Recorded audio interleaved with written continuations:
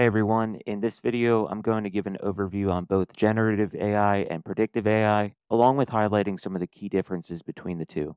To start, we'll go over the definitions for both. There are a ton of definitions online for both generative AI and predictive AI, but in summary, generative AI is a type of artificial intelligence that generates content that is typically creative and human like, whereas predictive AI is a type of artificial intelligence that studies historical data, identifies patterns, and makes predictions about the future. For the exam, some of the key words you'll want to pay attention to is generate and creative when it comes to generative AI. And for predictive AI, look for keywords such as historical, predict, and forecast.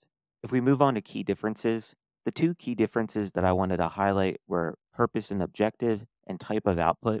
For purpose and objective, generative AI is designed to generate new content that mimics the distribution of training data. It creates outputs that are novel and original, yet plausible based on its learning. Whereas the purpose and objective of predictive AI focuses on making predictions about future events or classifying data into defined categories. Its goal is not to create new data, but to infer information about existing or future data points. And as for types of output, generative AI outputs are synthetic and generated, as in they didn't exist before. For example, a generative model could create new images of faces that don't correspond to real individuals, or write paragraphs of text in a certain style. I'm sure many of you are familiar with using ChatGPT, where you can enter a prompt and receive human like interaction back. Predictive AI's output provides specific predictions or classifications based on the input data. For instance, it might predict the stock market trend for the next week or classify images containing a cat or a dog.